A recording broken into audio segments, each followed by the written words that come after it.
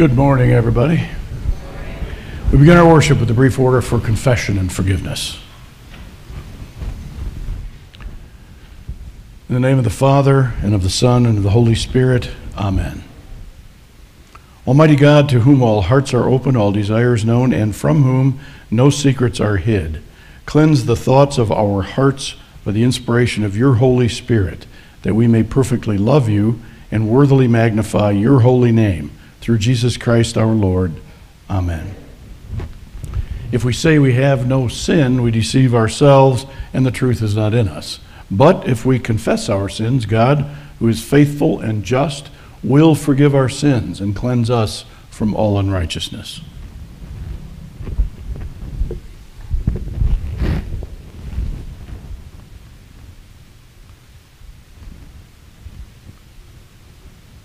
Most merciful God, we confess that we are in bondage to sin and cannot free ourselves. We have sinned against you in thought, word, and deed, by what we have done and by what we have left undone. We have not loved you with our whole heart. We have not loved our neighbors as ourselves. For the sake of your Son, Jesus Christ, have mercy on us, forgive us, renew us, and lead us, so that we may delight in your will and walk in your ways, to the glory of your holy name. Amen. Almighty God, in his mercy, has given his Son to die for us, and for his sake forgives us all our sins. As a called and ordained minister of the Church of Christ, and by his authority, I therefore declare to you the entire forgiveness of all your sins. In the name of the Father, and of the Son, and of the Holy Spirit. Amen.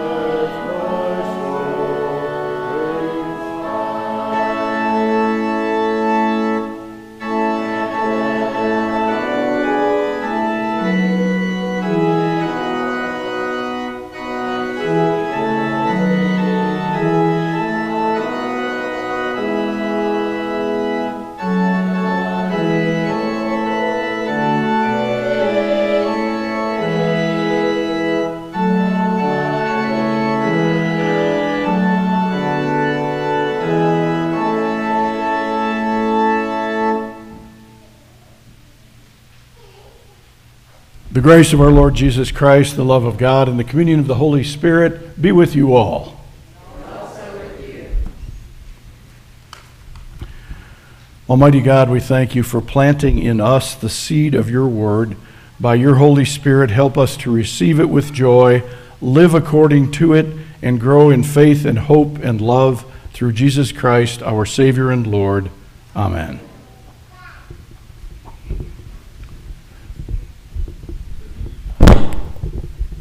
morning.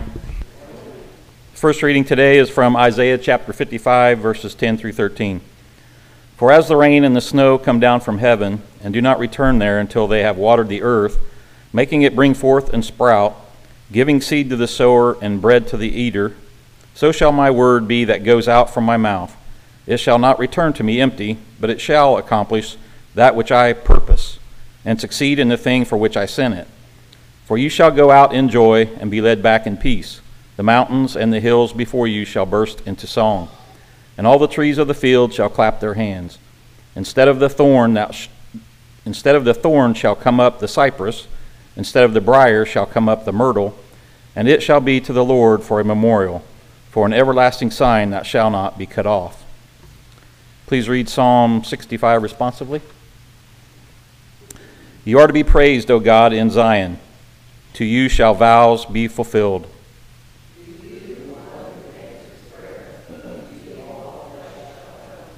Our sins are stronger than we are, but you blot out our transgressions.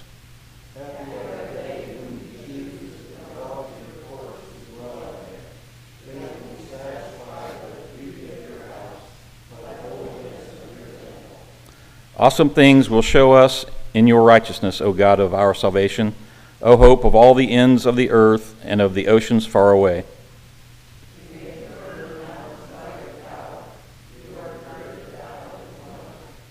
You still the roaring of the seas, the roaring of their waves, and the clamor of the peoples.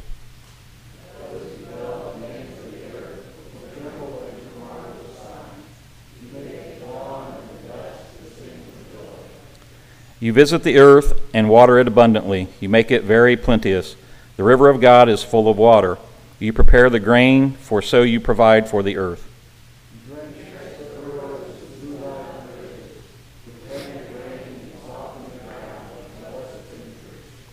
You crown the year with your goodness, and your paths overflow with plenty.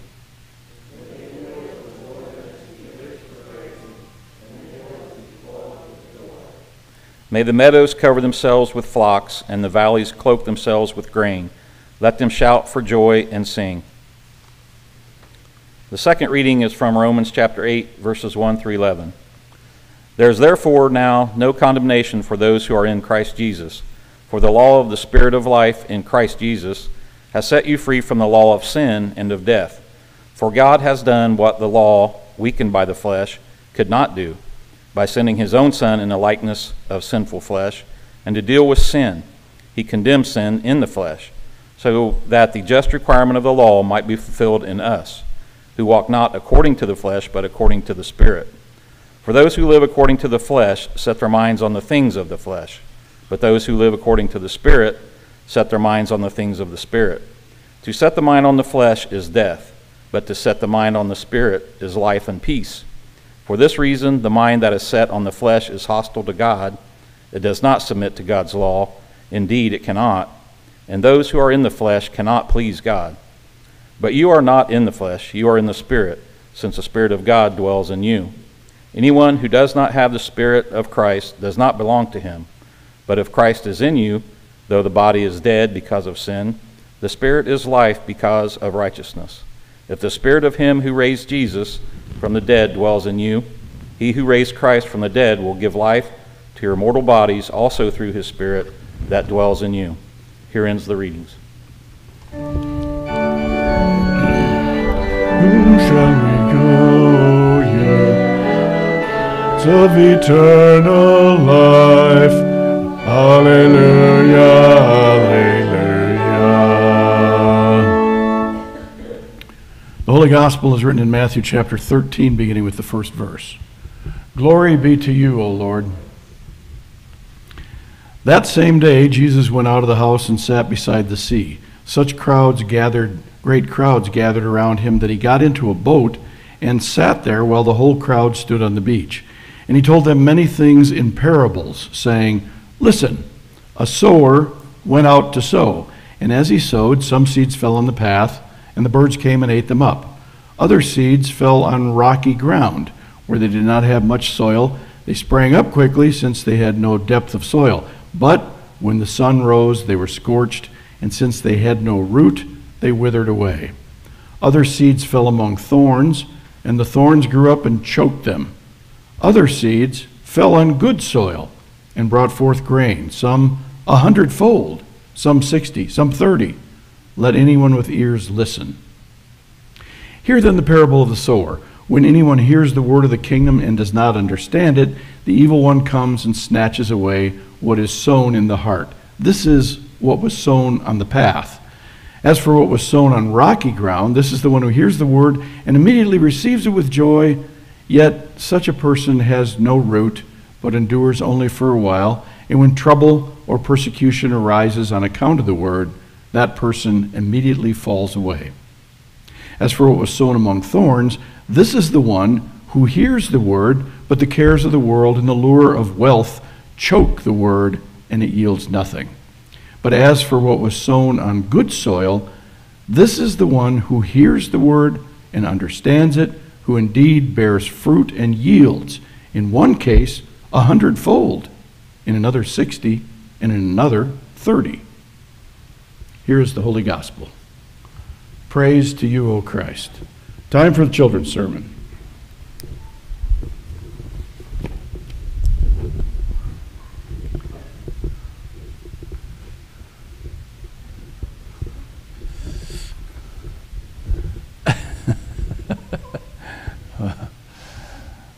Okay, I'm going to find out. I asked Adi this before, and he said he's really good at it. And that is, can you pretend? Do you know how to pretend to do something? Well, perfect. Well, then I'm going to ask you to pretend this. Our parable is about a guy who is planting seeds.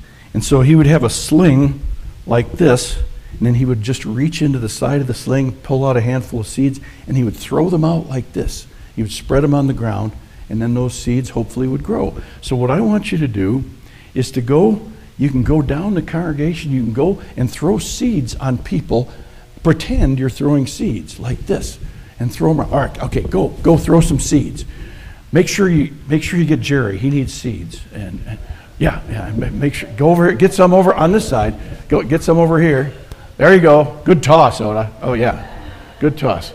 You got to spread seeds over there. Get some away in the back. That's why they're sitting in the back. They need more seeds. Okay, come on forward. That's great job. Outstanding. You're very good at pretending. Now, what does that story mean, do you think? What does the seed represent? What do you think the seed is supposed to be in terms of our faith? Yeah, growth. Does the seed grow? Like when we get faith in the Lord Jesus Christ, does that seed grow? And does it produce grain, which means does it show up in the way we act around our family, the way we treat other people, what we do? Does that faith grow? And so the parable today is saying, we got to get out there and sow the seed of God's love, because sometimes it can really grow and do great things in people. So, you ready to do some sowing in your lives with good stuff about Jesus? Okay, great. That's it. Thanks. Good pretending, by the way.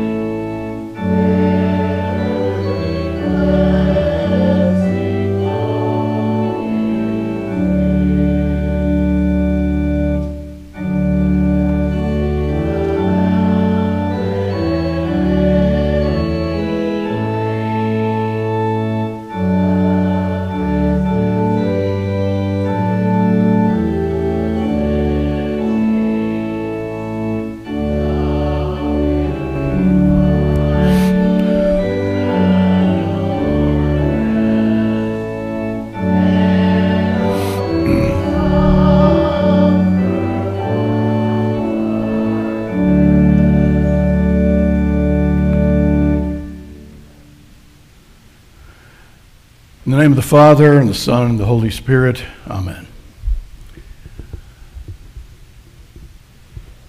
When the kids were little, they always liked to listen to stories, and we even got some of these things where you could record your own voice, and then the kids could turn the page, and it would be your voice reading the story. Got some of those for the grandkids a number of years ago. But when my kids were little, we had to do it the old-fashioned way. We had to, lay down to get them ready for bed, tell a story. We had to lay down and read the story. But if I wanted the kids to go to sleep faster, what I would do is I would turn out the lights and I would just make up stuff, make up stories. I know Deborah finds this hard to believe, that I'm making stuff up, but yeah, I would. And the more boring the story would be, the faster they would fall asleep. But sometimes I wanted them to get a point out of the story, like there's the moral of the story is. And so I would tell little different kinds of stories. They would stay awake for these.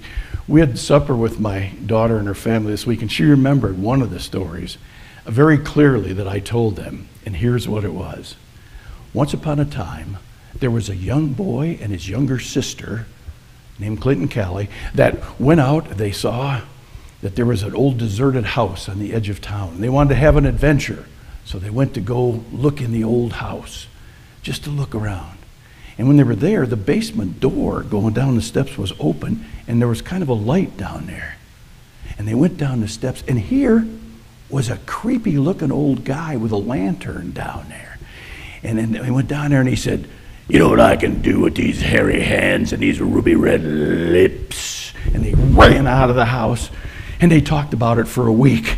And then they said, "I wonder if he's still there. Maybe we should go back and see. Maybe we shouldn't go back and see. I don't know. What do you think?" "Well, let's go back. We can always take off like we did last time."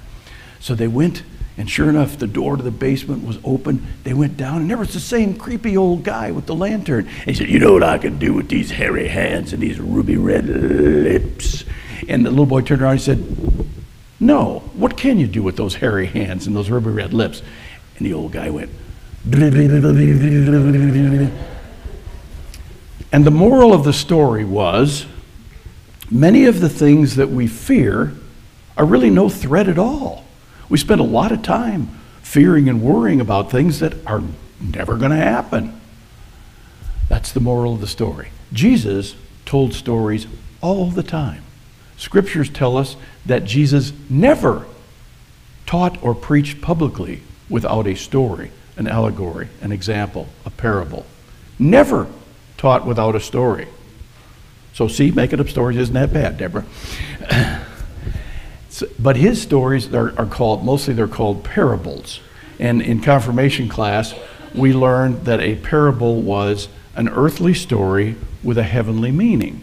Jesus would take things that people were familiar with down here, like a lot of farm examples like sheep and shepherds and vineyards and harvest and seeds and sowing and plowing. And then there's other daily things like losing coins and a son that doesn't get along with his father and, different stuff that you see all the time. And then Jesus would take these things and then he would tell the story in such a way that people would have to think about this a little bit and go, I wonder what that means.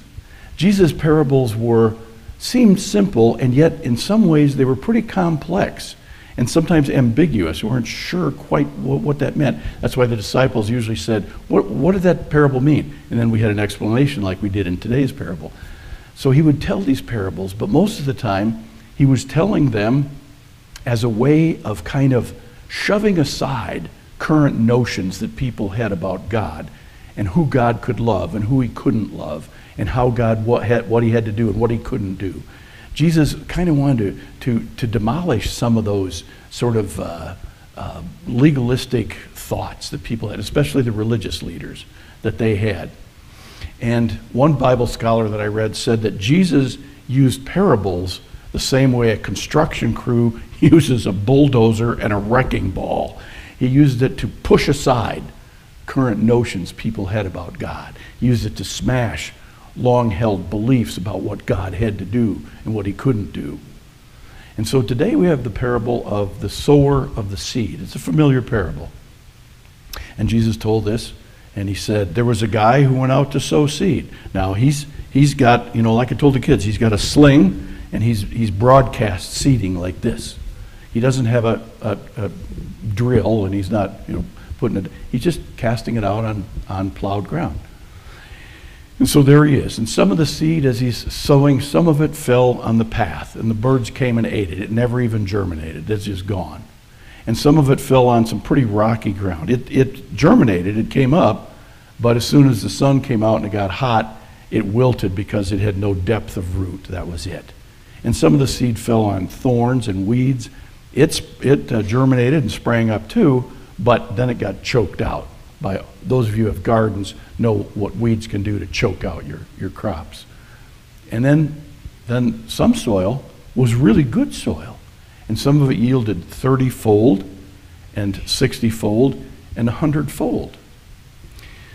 This parable answers the question, why is it that some people hear the word of God and it doesn't go anywhere? They don't grow from it, and nothing seems to happen. Why is that? And so Jesus explained that to the disciples. He said, well, the seed that fell in the path is people whose heart is so hard that nothing's going to penetrate. It never even gets, they're just, don't bother me with the facts, my mind's made up. No. And the seed that falls on the rocky ground is people who are kind of excited. They have what my dad used to call two big ones. They get excited for a little bit.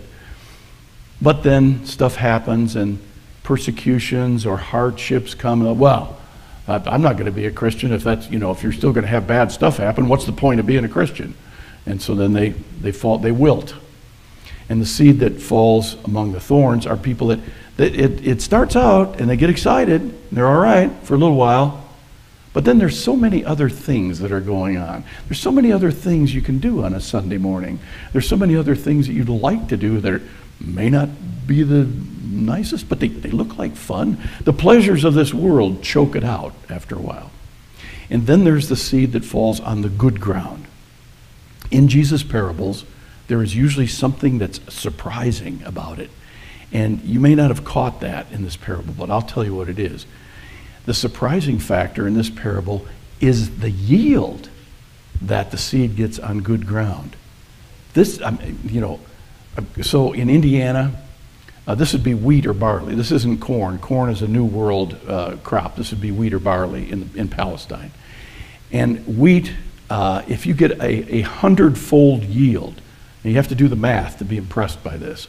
If you got a 100-fold yield on your wheat, see, we sow about 2.5 bushels of wheat to the acre in Indiana. And a 100-fold yield would be, do the math, 250 bushels to the acre.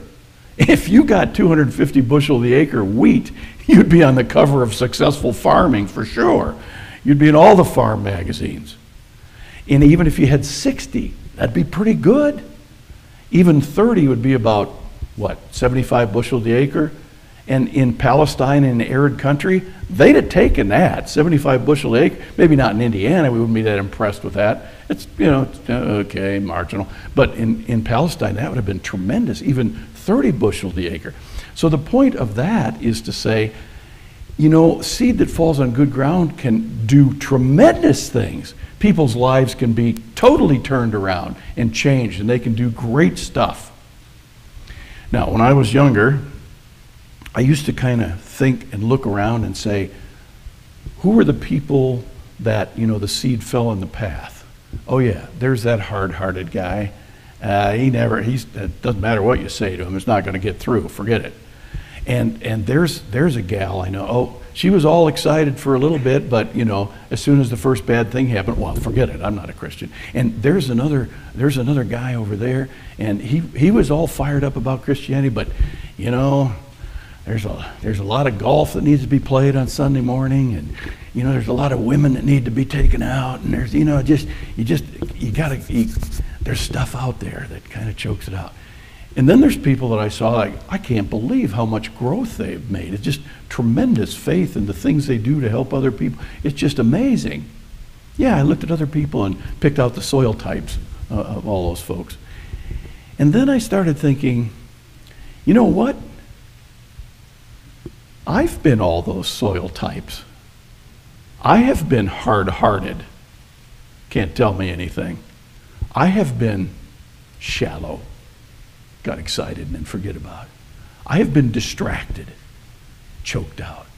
And sometimes I've done some faithful things. I've been all those 4 types of soil. And what's worse than that, I've been all 4 types of soil, sometimes on the same day. And so Jesus was saying, you never know. You never know when you sow the seed. You never know what's going to happen. Now, this sower could have been more selective than he was. I mean, he's not using a 24-row John Deere planter. He could have been a little more selective. He's sprinkling by hand. He's throwing it on the path and in the rocks and the thorns. He's sloshing it around like LBJ at a barbecue. He doesn't seem to care, where he's throwing his seed. And the great thing is, we don't have to care either. Our job is not to go out and be agronomists and test the soil and find out what's out there. Our job is to sow the seed. Just sow the seed. God will yield the increase. If God wants to, we can sow seed in that parking lot and it'll grow a heck of a crop of wheat. Got a crop of grass coming now, so it could be possible. Just sow the seed. I remember sowing the seed about recovery is a similar topic when I worked at the drug alcohol unit. And I met a woman out in the parking lot at the hospital. She says, "Hey, Cal, you remember me?" I'm like, "Oh, yes, unfortunately I do." And she said, "Hey, I've been continuously clean and sober for 15 years now." And I went, "Really?" Because she was a pill in treatment, I'll tell you. I didn't think she'd make it out of the parking lot before she was doing dope. And she said she'd been clean and sober for 15 years. It's amazing what the seed can do and how it can grow sometimes. So our job is not to go out there and do soil testing everywhere. Well, we want to be efficient and effective. We don't want to waste the seed. Apparently there's enough seed of God's word of love and grace and forgiveness that we can throw it anywhere we want. Our job is just get out there and sow the seed of God's love. Amen. Now may the peace of God, which passes all understanding, keep your hearts and minds through Christ Jesus. Amen.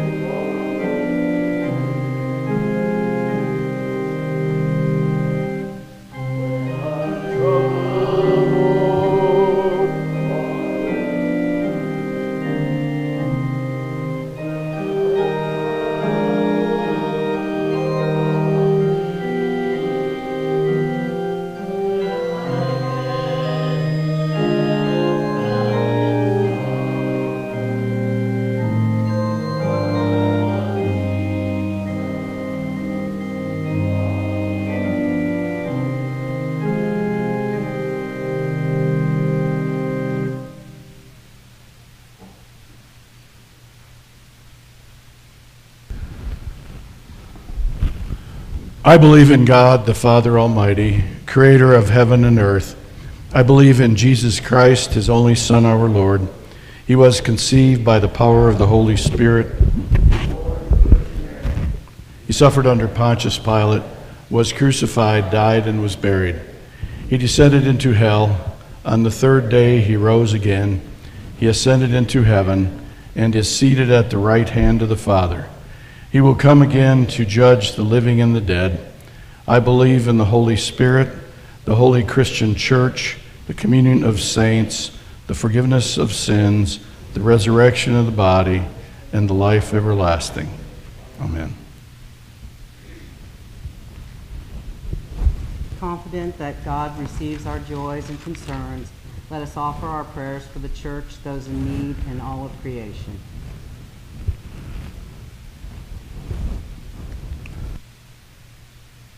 Guide your church, O God, to sow seeds of forgiveness and righteousness on good soil. Direct your people to proclaim your love in this congregation and throughout the world. Hear us, O God. Sustain your creation, O God, by sending favorable weather, causing trees and fields to grow, protecting waterways from pollution, and instilling in all people the need to be good stewards. Hear us, O God. Maintain peace among all people. O God, raise up lawyers to work for justice in the courts, advocates to speak for the downtrodden, and politicians to work on behalf of the common good. Hear us, O God. Heal those who are sick, O God. We pray especially for Connie Kaniga, Jean Herrick, Richard Howard, and Ralph Gross, and the family of Chris Haynes. Guide health care workers to care for those who suffer, scientists to conduct life-saving research, and counselors to care for the victims of sexual abuse and exploitation. Hear us, O God. Answer the prayers of those gathered in worship, O God. Protect those who travel near and far, accompany visitors to this congregation, and nurture our faith. Hear us, O God. Inspire us by the faithful departed, O God, examples of your embodied love, whose confidence in the resurrection guides us in living lives worthy of the gospel. Hear us, O God. Your mercy is great. Into your hands, O God, we commend all for whom we pray, in the name of the one who reconciled all creation to himself, Jesus Christ, our Savior. Amen. The peace of the Lord be with you always.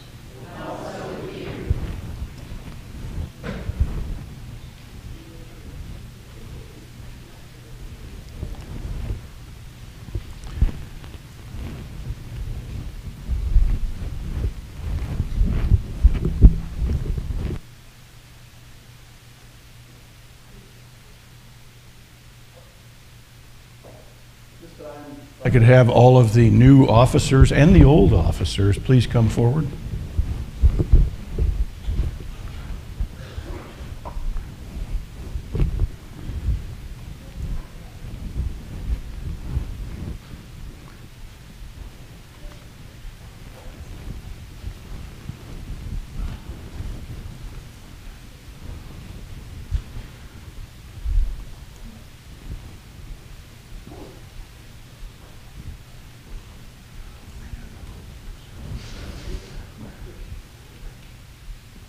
Takes a while for these old officers, doesn't it?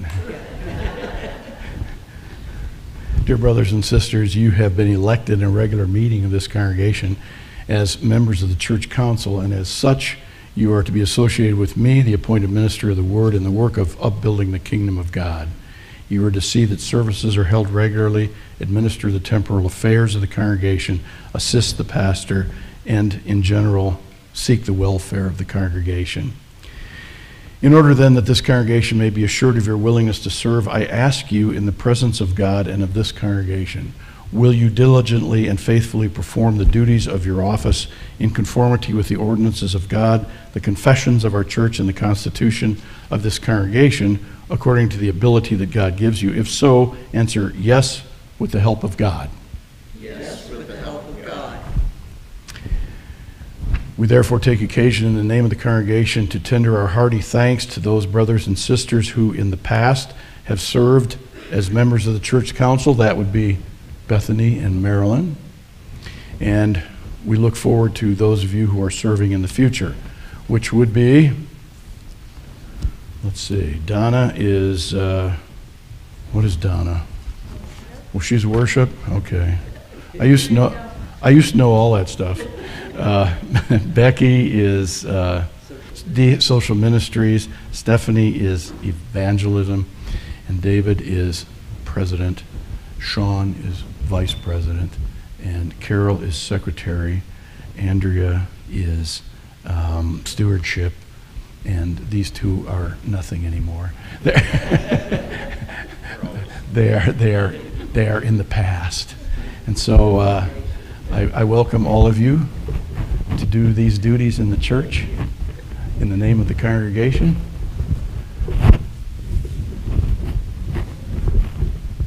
And thank those of you who did work in the past. Thank you. That's it.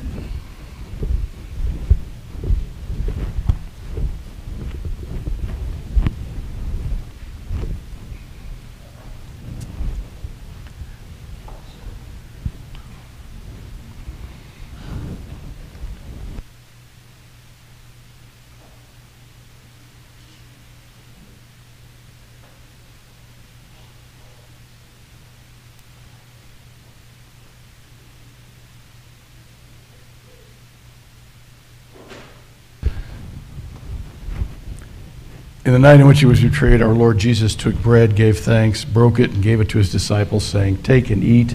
This is my body given for you. Do this for the remembrance of me." Again, after supper, he took the cup, gave thanks, and gave it for all to drink, saying, "Drink of it, all of you. This cup is the new covenant in my blood, shed for you and for all people for the forgiveness of sin.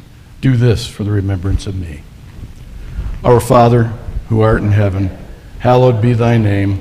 Thy kingdom come, thy will be done, on earth as it is in heaven.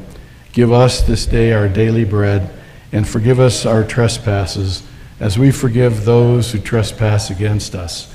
And lead us not into temptation, but deliver us from evil. For thine is the kingdom, and the power, and the glory, forever and ever. Amen.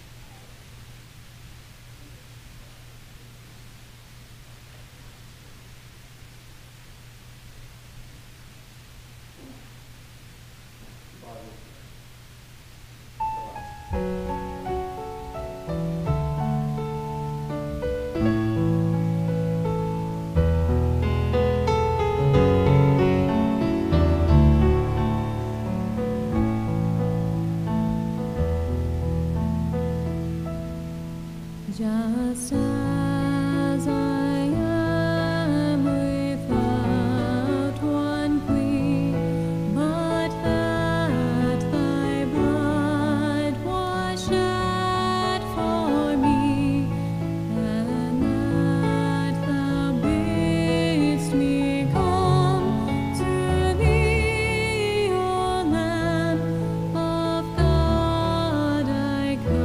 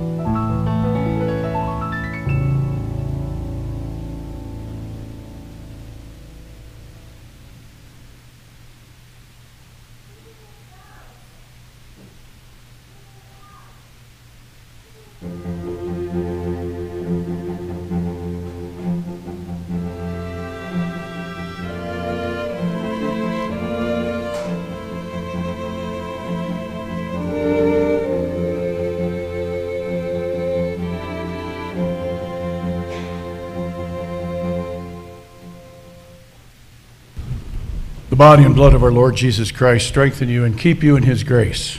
Amen. The Lord bless you and keep you. The Lord make his face shine on you and be gracious to you. The Lord look upon you with favor and give you peace. Amen.